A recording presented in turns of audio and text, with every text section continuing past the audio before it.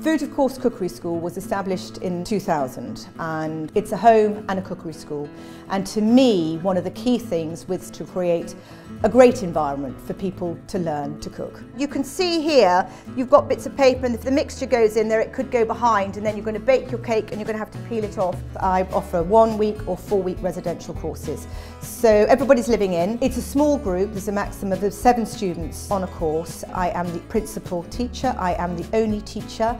I have my eyes and ears on everybody all the time, in the sense that I get a feel of what they're doing on a day-to-day basis.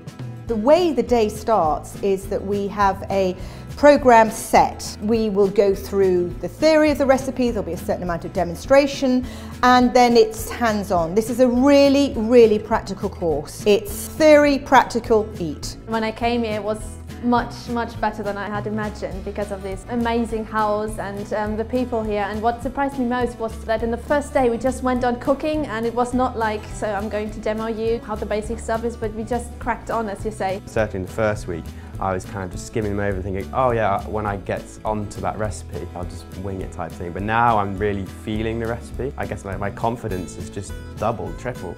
The house is a really interesting place for everyone to come and stay. The bit that I am also passionate about is the garden, and we do tend to grow quite a lot of vegetables and all sorts of interesting things in the garden, many of which end up, of course, in the kitchen. Roger's been absolutely amazing. I'm in charge of the cookery school and he does the veggie garden. And one of the things that's so amazing in the summer months here, we're growing so much vegetables, so from the garlic, the parsley, the thyme, all the herbs at the moment, and then having it in the house and learning about preserving, making your jams, making your marmalades. So they're learning the storage of food, which is so important. It's beautiful here. I had heard that the countryside is gorgeous. It's in a comfortable environment, whereas it's not in a classroom where it feels everything's kind of structured and pressured, and it's a good place to learn how to cook. That's what I love about food, is, you know, it brings people together and there's all these kind of cultural influences. When you're here on the weekends as well, you're getting much more familiar to this house and to the other people. And we had this dinner on Saturday where we just had a spontaneous cookery course, and that was great because then you get to know each other better. The nice thing is that at the end of the day you get the reward of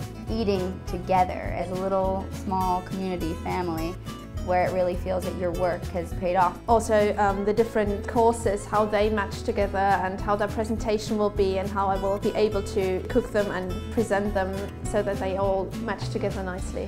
We get to know the students incredibly well. It's very sad when they leave.